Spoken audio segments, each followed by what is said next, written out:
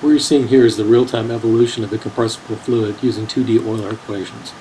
As you can see over on the right-hand side, the user is inducing discontinuities in pressure into the simulation, which is creating shock waves. And these propagate through the simulation window in the center, which is actually a plot or a 3D plot of density.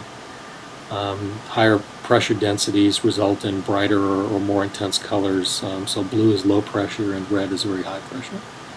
What's interesting though is that this is actually a single code base and it's running on 5 different architectures. And we're achieving this through OpenCL. So we've written one piece of OpenCL code and we're running it on 5 different architectures and then clustering those together with OpenMPI. To achieve this, we had to use 3 different implementations of OpenCL: Nvidia's, AMD's, and IBM's. The 5 different architectures that we're using are the Cell BE, the IBM Power, AMD Opteron, Intel Nehalem, and Nvidia GPU. Those architectures are all contained within one box, and you can see it here, which contains 3 different components. The center component is an IBM 3755, which is also known as a Ridgeback. It contains 8 Opteron processors and about 112 gigabytes of real memory. That's InfiniBand connected into an IBM Blade Chassis H, which contains the 4 different blade architectures that we're playing with. On the left-hand side, you see IBM QS22 blades, which are the cell blades. In the middle, you see IBM Power6 blades, and then an Intel Nehalem blade and an AMD Opteron blade.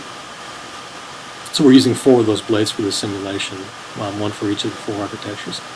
Then the 5th architecture is Nvidia GPUs, and that's contained up in the top expansion chassis from NextIO.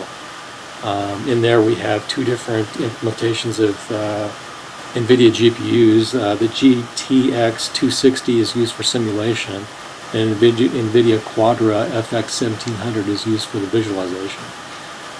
That, once again, is PCI Express connected into the Ridgeback, which is being used as the head node or the display node. This entire package was put together through a collaboration of Los Alamos National Labs and IBM, and we had contributions from Intel, AMD, and Apple. The source code is available in an open source project on SourceForge.